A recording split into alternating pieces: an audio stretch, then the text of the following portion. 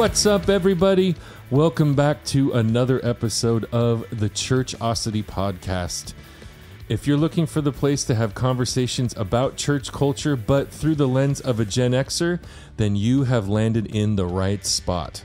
My name is Heath Brady. And I'm Andrea Brady. And we are your faithful Churchosity Podcast personnel. Coming at ya. Coming at ya. We're still coming at ya. In 2024. That's right.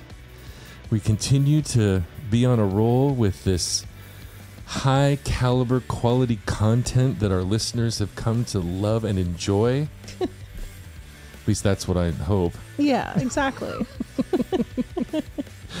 So Andy, my love. Yeah. How you doing today? Are you making small talk with me? Small talk. Uh-oh, the Christian's kryptonite. Are you making fun of me? Yes, of course. Gee, that's what I'm here for. It wouldn't be us if there wasn't fun poking. How are you doing, though? I'm doing all right. It's getting really cold outside, and I'm not liking it. But, you know, we could talk about the weather. It's one of those awesome small talk conversation topics. How's the weather up there? Yeah. Well, in this moment that we're recording, so prior to when our listeners are actually getting this, hopefully we'll all be alive and kicking, because apparently here in the greater Salem, Oregon area, we're supposed to get hit with quite the winter storm over the next couple of days. Yeah. It's going to get kind of cold. Cold and wet. Down to 17 degrees maybe. I mean, I know in other parts of the country, that's nothing. That's nothing. You know. 17 degrees in the Pacific Northwest is like... It's freezing. Oh, that's too cold. It's very cold. It's like anything below 38 or above 82. We hate that here. But yeah, we'll see how it goes. Mm-hmm. It'll be fine. Yeah, we're all going to run to the store and get milk and bread and bottled water and clear the shelves, and everything's going to be fine. Oh, I was hoping we were going to make a Costco run and get bagel bites and quesadillas. No? No. No. No. Not like we need any of those things, right? Right. Yeah. We'll be cooking from scratch and baking our own bread. Oh, well, I hope the power doesn't go out. Yeah. Then I'll have to fire up the grill. Oh, yeah. Oh, we could bake bread on the big green egg. Better get some charcoal. Oh, I have some. That's right. I still have some. All right. We're good to go then. All right. Sweet. So we'll let you know on the next episode how we fared in this first winter storm of 2024. How are you doing, honey? I'm doing pretty good. All right. Doing pretty good. I'm very proud of us because we managed to take down almost all of the Christmas decorations on the inside of the house. That's right. I think that all that's left on the inside to take down are my things, the Disney decorations. It's kind of apropos that those are the last things coming down. Right. And then, of course, I haven't even stepped outside to start taking everything down from outside because it's too cold. Well, we have to wait for it to stop raining. Yes. So maybe if the sunshine comes out, we'll be motivated. Or, you know, we could do it old school and just pull everything into the garage and let it drip dry in there. Yeah, that could work too. Yeah, we might have to do that. Yeah. But other than that, I'm doing pretty good. That's good. Lots of exciting things going on. Mm-hmm. I'm happy to still be pumping out this content for folks and continuing our conversation about seed planting, seed casting. But before we get into all of that, we want to remind all of you that if you want to support us here at Churchosity, why don't you go ahead and leave us a rating? And if you're feeling sassy, write us a review as well, because your ratings and reviews not only help popularize the Churchosity podcast show, but also make us a heck of a lot easier for other people to find us on all of those listening apps. And if you haven't done this already, we strenuously urge you to follow us on Facebook or Instagram or both. Look for us at the tag at ChurchosityPod. And if you really love this episode, we would be so encouraged if you would just click on the link and share this episode with all of your friends. Because you know what, Andy? What? I think that everybody's friends would like us just as much as they do. I think so too. Yeah. One other quick little piece of business before we get into things. Let's talk Patreon for a minute, shall we? Ooh. So we have a good little group of faithful Patreon supporters that we have unofficially nicknamed the Inner Circle. And we would just want to encourage all of you, and we would be encouraged by all of you, to join our patronage, become a Patreon supporter for the mere cost of a small bag of apples from the grocery store per month. That's right. You can enjoy some amazing perks such as early access to all brand new episodes. And beginning this week, we dropped our first bonus episode for our Patreons. That's right, we did. And we have kicked off this phenomenal study in the book of Revelation.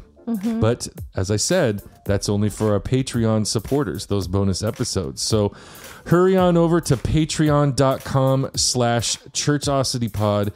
Consider joining the movement, being part of the mission, sit at the table with the rest of the Inner Circle, and have some fun with us on this journey. Patreon.com/churchositypod.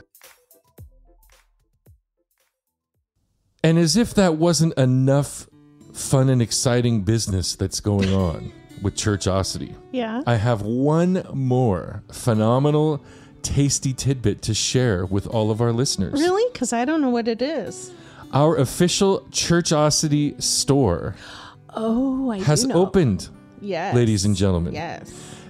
We've got everything from t-shirts to hoodies to coffee mugs to bumper stickers. I'm sure we can come up with just about anything that you're interested in. But right now, we just want to encourage all of you, go check out the store. I won't rattle off the link because it's a lot of yachts and tittles. But the link for our Churchosity store is in the bio of this episode. Nice. So whichever way that you are listening to our episode right now, just scroll down to where all the links are at the bottom for our different socials. And I believe it's the last one is the link for our official Churchosity store. Get your hands on some official Churchosity merch. And there's this really cool thing that Andrea did with the designs. Yeah. There's a QR code. Oh, yes. On all of our merch. And guess what that QR code shows when you scan it? Our episodes. Our episodes. You can listen. You can listen to our episodes, or you can walk up to somebody and say, scan this and listen to Churchosity. You can do it right off your shirt, right off your coffee mug, right off your water bottle. So we're having so much fun doing what we're doing, and the growth of Churchosity is so great. We're so appreciative to all of you. And we just want to keep this bus moving, man. It's the party bus, and we're going to keep moving forward. We love all of you. We thank you for your support. And if you want to support us in that way, we would just so appreciate it. And yeah, that's all I have to say about that.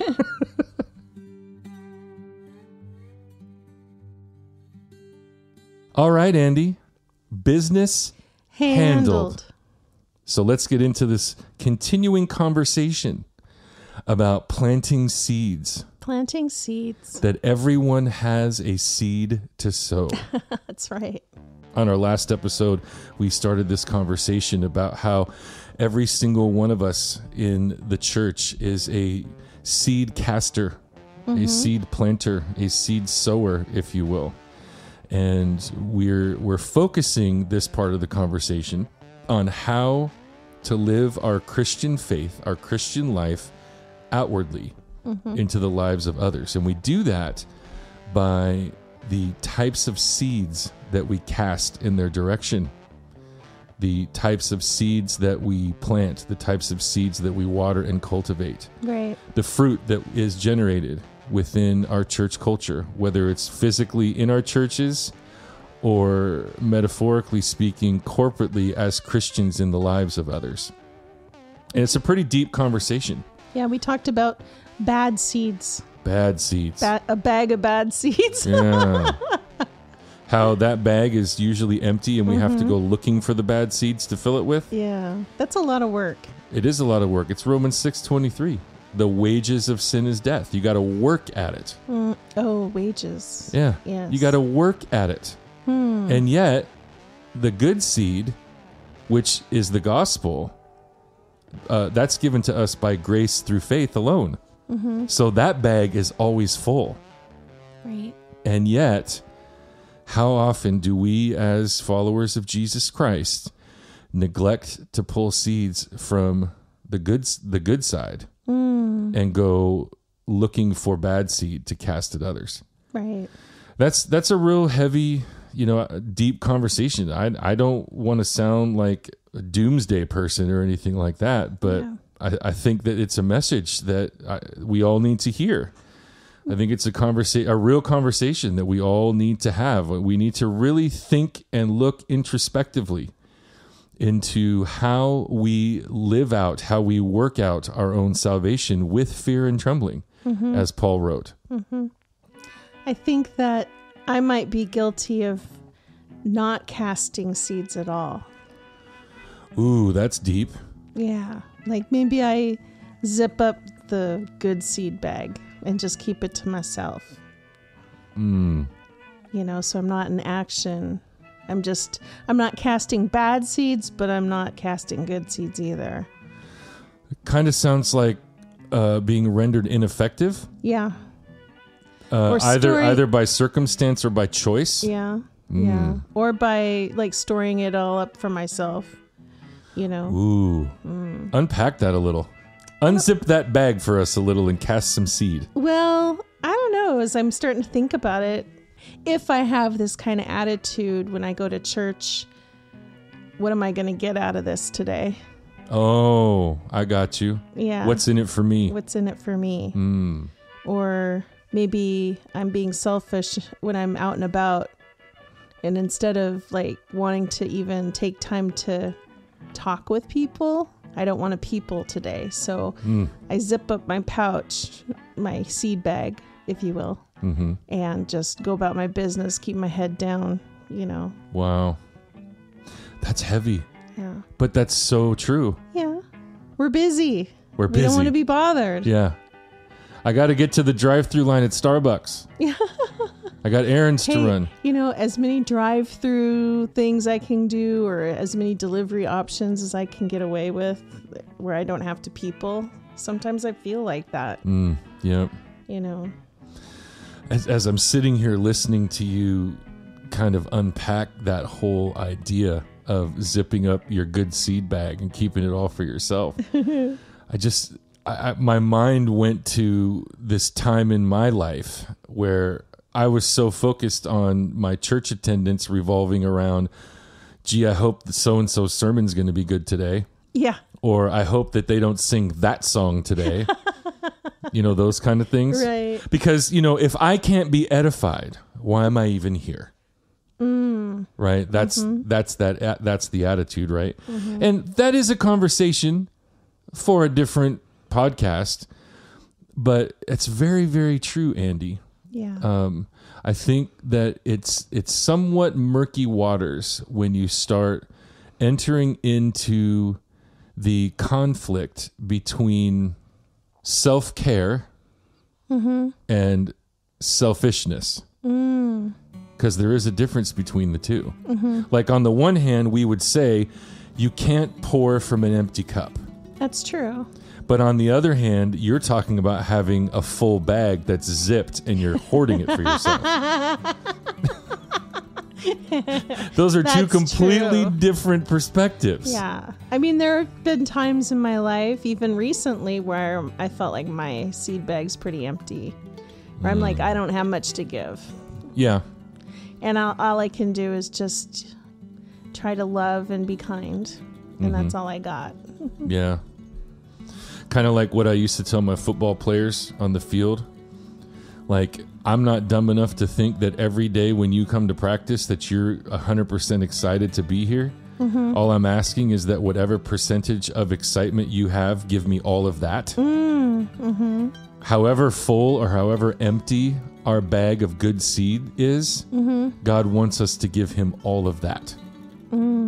I think that is just a real honest, transparent, accurate depiction of what the everyday seed sowing mission is actually like. Because I think that there are I know that there are definitely days where I'm just not feeling it. Yeah. Like I'm just not feeling it. And yet, we still are commanded. We are implored by the Lord. Hey, that rhymed.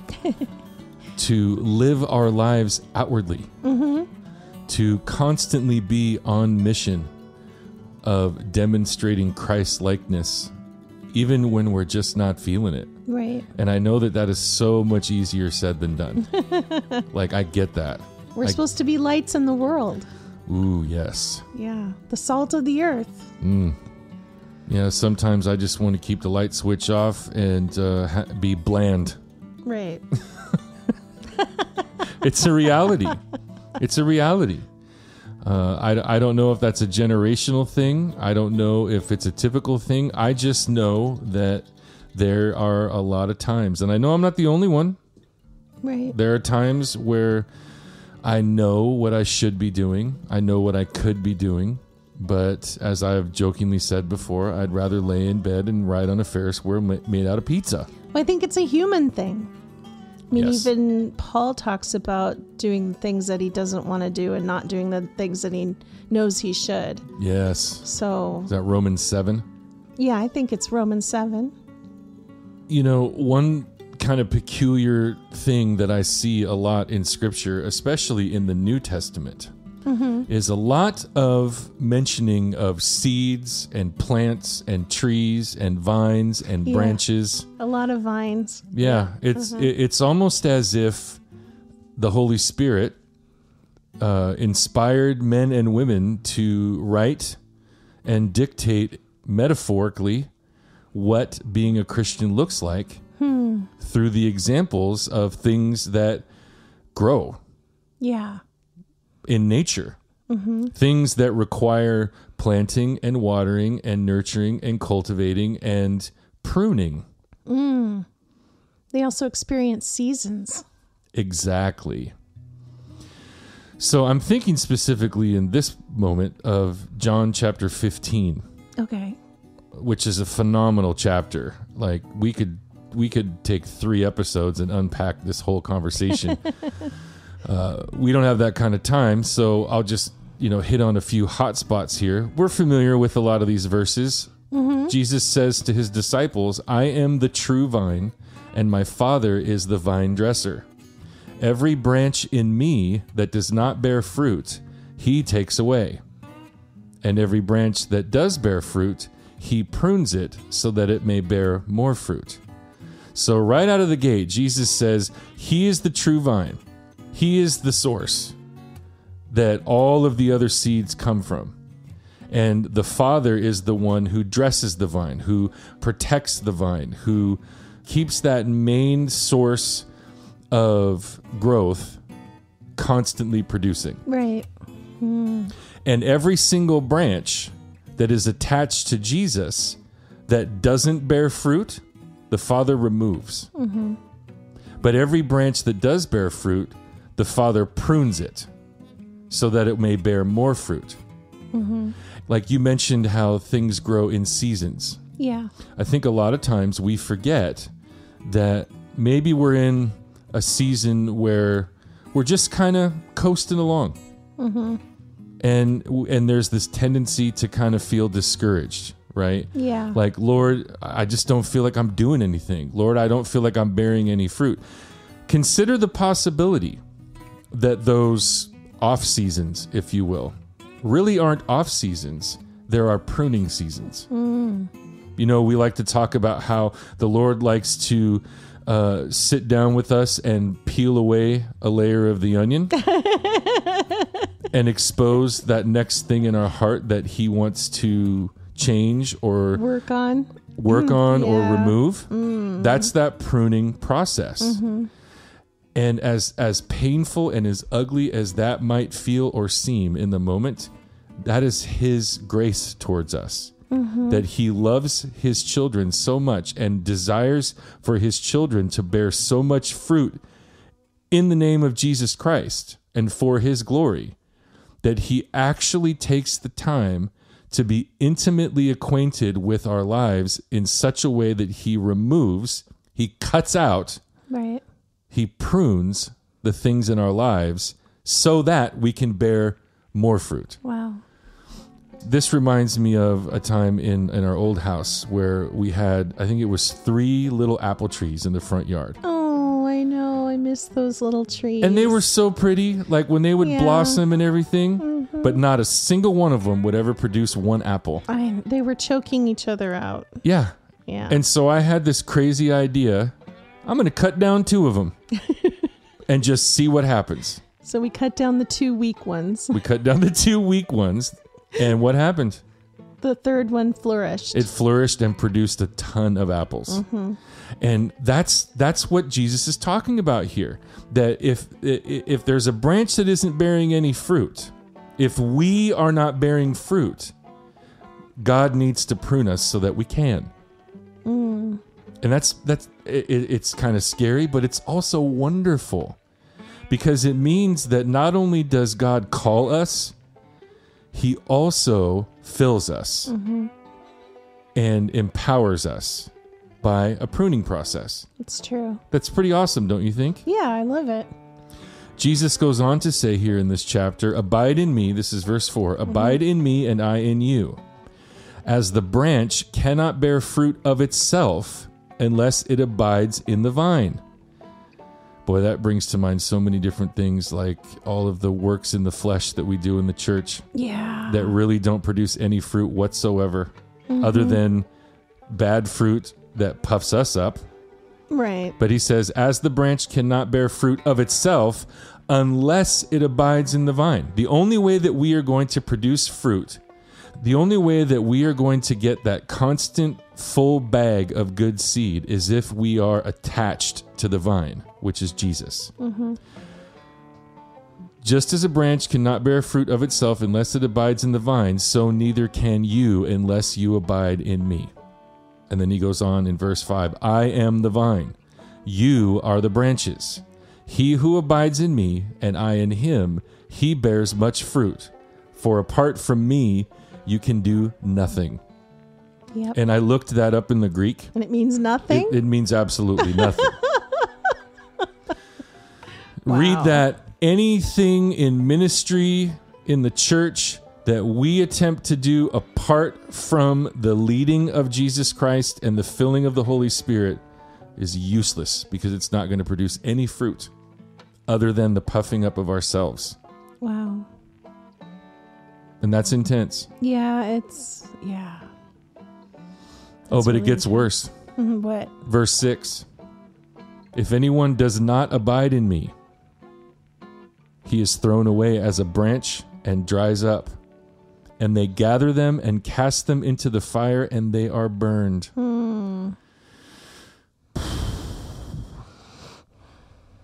That's pretty scary. You know, that's pretty scary. It makes me think of some of the lampstands in Revelation 2 and 3 that Jesus wants so badly for us to be his workers, his laborers together. And yet, if we're not truly, authentically abiding in Christ, we're useless. At best, we are pleasers of ourselves. Wow. And it says that if anyone does not abide in him, that they're thrown away like a branch and it dries up. Man, there's a difference between a minister being put on the shelf for a season and someone being cast aside and dried up. Yeah. So just chew on that for a little while. But then here comes the good news. Okay. Verse 7, if you abide in me. Now notice it's conditional. These are all conditional phrases. If anyone does not abide in me. If you do abide in me. It's conditional. What's it conditional upon? Us. If anyone abides in me, if you abide in me, my words abide in you. There's the sap in the branch, if you will.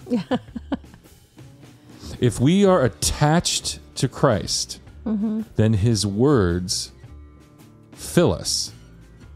Kind of like in Colossians 3, where Paul says to let the words of Christ richly dwell within you. Yes. If you abide in Christ, if you spend time with Christ, if you are fastened to Christ, if you are coming to him even when you are weary and heavy laden, seeking rest from Christ, guess what? His words abide in you. Ask whatever you wish, and it will be done for you. My Father is glorified in this, that you bear much fruit, and so prove to be my disciples. Amen. And that's the kicker. What is the proof that we are disciples of Jesus Christ? That you bear fruit. Yeah, we're fruit bearers. Yeah. And what does fruit come from? Planting seeds. You had me stumped here because we're talking about vines. Vines, trees, plants, branches, fruit. It all comes from one thing. There's a source. It's all about planting seeds. Right. All the about Lord planting is the seeds. Source. Yes. So I just think that that's pretty cool. It is cool. There's a lot of different analogies and metaphors and idioms and types and stuff in Scripture that define what it's like to be an outward living Christian. Yes. John chapter 15 is something I really can relate to. I don't know if it's because I like wine. I don't know. So I'm around vineyards a lot. I don't know what it is, but for some reason, this passage in John 15 really resonates with me. That real fruit production, real seed casting has nothing to do with my efforts other than choosing to be permanently attached to the vine, which is Jesus Christ. Because in Christ alone, I am filled with his words. The Father prunes me and gets rid of all the stuff that is useless, unnecessary, and unwanted, and potentially could render me ineffective. And I prove to be a disciple of Jesus Christ because I'm bearing much fruit. I think that's kind of a cool deal. That is a cool deal. And it just makes sense to me. Yeah.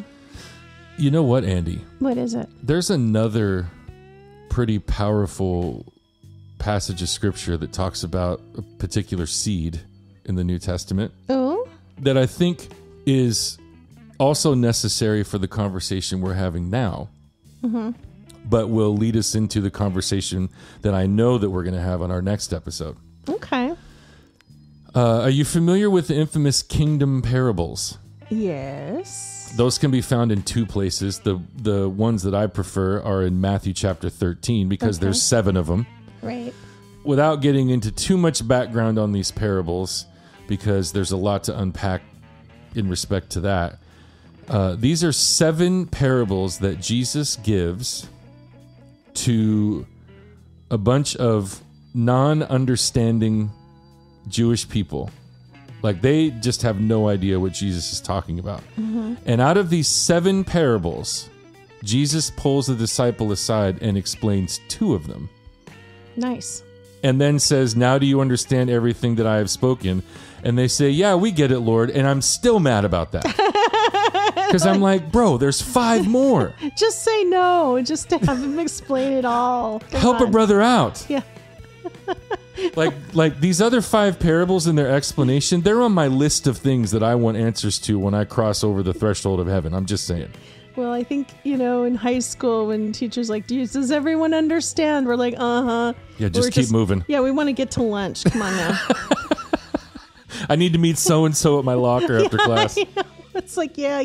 Let's keep moving. Well, anyhow, one of the parables, which of the 7 parables is actually my favorite one. These parables, again, they are what's called the kingdom parables. These are 7 ways that Jesus describes what his heavenly kingdom, because remember, he said that his kingdom is not of this world. Right. These are 7 ways that Jesus gives a depiction of what is going on in his heavenly kingdom while on the earth. And it's not all good news. Let me say that again. It's not all good news. And I know for a fact that I have this crazy, unpopular view of these 7 parables, especially when it comes to the parable of the mustard seed, which is the one that I'm going to talk about right now. So in Matthew chapter 13, verses 31 and 32, Jesus says, Matthew writes, Jesus presented another parable to them, saying, "The kingdom of heaven is like a mustard seed, which a man took and sowed in his field. And this is smaller than all other seeds, but when it is full grown, it is larger than the garden plants and becomes a tree, so that the birds of the air come and nest in its branches." Now, most scholars, most pastors and preachers and teachers, they allegorize this parable and say things like, this is the church and how insignificant it is, but it grows and takes over the world, or encompasses the whole world, and everyone can seek solace and solitude in its branches. And you know what? I hope that that's the right interpretation of this parable. Okay. However, I do not subscribe to that view, and I'm going to tell you why. Okay. You and I have mentioned on previous episodes before this thing that we call the law of first mention. Oh, yes. Where the first place in Scripture that something is mentioned, that is the primary definition, meaning, or explanation of the thing. Right? Right. So when I look at this parable, I see this phrase that jumps off the page in verse 32, the birds of the air. Yeah, that's weird. Yeah. So you have this mustard seed that grows into a tree that is so big that it's bigger than the garden plants. Well, first of all, you should know that garden plants don't typically get very big. So this mustard tree, if you will, doesn't really have a lot to compete with. And if you do a study of mustard trees, specifically in the Middle East, you will discover that the average full-grown mustard tree doesn't really grow to be much taller than about 8 to 10 feet. Okay. So these are not big mammoth like oak trees or cottonwood trees or pine trees that we're talking about here. Or the cedars of Lebanon. Especially not. But even though this tree is tiny in stature, its branches are secure enough that all of the birds of the air can come and make nest in its branches. What do we know about the birds of the air, Andy, when we apply the law of first mention? I'm pretty sure it's mentioned before here in this same passage, maybe earlier. In Matthew 13? Yeah. It is. Okay. But I haven't read through it recently, so help me out. Well, it would be in the very first parable of Matthew chapter 13. And we're very familiar with this parable. It's the infamous parable of the sower. Okay.